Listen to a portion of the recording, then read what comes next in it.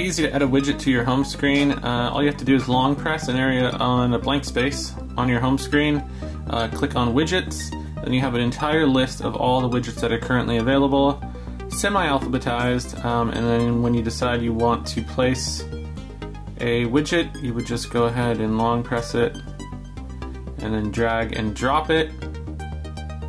From there you can long press it again, and if you'd like to resize it, you just let it go, and these little tabs here, these little pull down things for the to resize it if the app is resizable. So you can see here sometimes they only get so small or so thin, and it kind of allows you to play around and customize the size of the widget. So that's how you drop a widget on your home screen.